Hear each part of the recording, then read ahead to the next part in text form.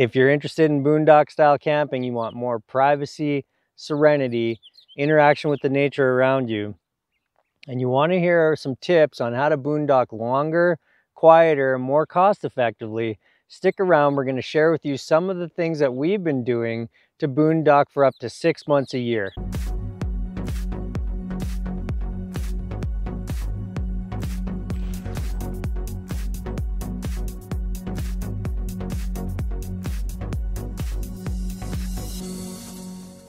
Hi, my name's Aaron Miller and this is Plan Free, the channel that illustrates a location-independent lifestyle and shows you how to get it. We're just wrapping up about a 6-week boondock right now. And we're going to share with you some of the tips that helped us stay out in places like this the entire time. We're by no means experts, and I'm sure some of you out there will have tips and tricks that are even better than what we're doing, and that's great. Please share them in the comments. But as we learn each year, we're getting better and better at staying out longer and longer in serene places like this as we continue to enjoy boondocking. The next thing you want to pay attention to is in the area of comfort, and that is heat.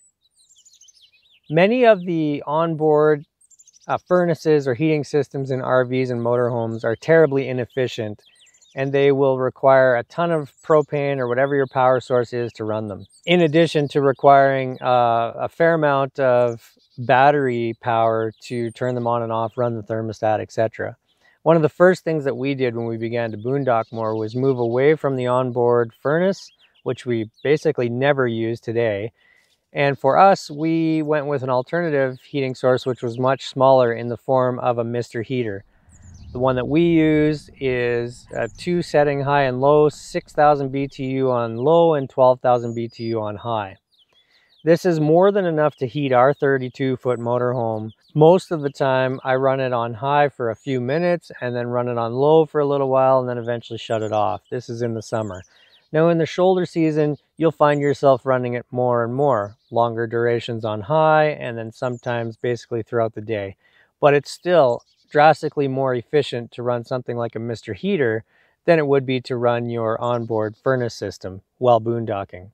Any of you out there that are utilizing creative and cost-efficient heating systems in your RVs while boondocking, please share with us what you're doing, add to the comments below so that others may be able to take advantage of some of those ideas. Now, when it's particularly cold outside and we're running the Mr. heater for long durations, we sometimes use a small USB powered fan to assist in the circulation of the heat and the air.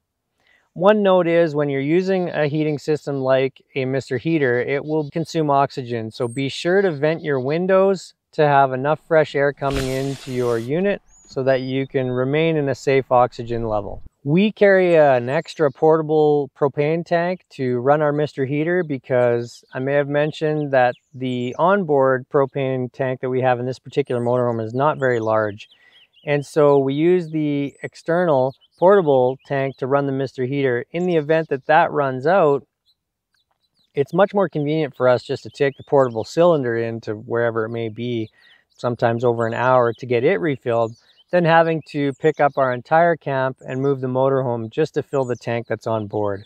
So anything we can do to lengthen the amount of time that we would have to fill the onboard system will then lengthen our ability to boondock, which is what we're after here.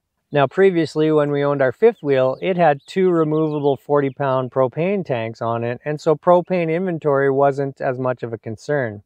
So depending on what configuration of unit you own out there, propane and things like it will be more or less of a concern. So customize to your individual unit that you currently run with. Hot water bottles are something that are very cost effective and easy to use that we've used over the years, especially in shoulder seasons. Generate extra heat for basically no cost. We'll generally heat a pot of water on the fire, pour it into the hot water bottle, and then we'll use those hot water bottles either on our lower back behind us while sitting around a campfire on cool evenings, or we'll throw 1 or 2 in our bed and it instantly warms up your feet and makes it a much more pleasant experience going to bed in the shoulder seasons, and it keeps you warm for quite some time. Speaking of heating water on the fire for the hot water bottles, we'll often utilize the same campfire energy source to heat things like dishwater or water for sponge baths.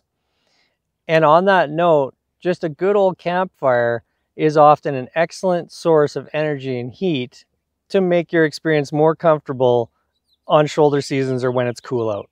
On the subject of campfires, we generally increase the frequency and duration that we enjoy these, again, on shoulder seasons. So in the summer, we basically use fires for cooking or heating water.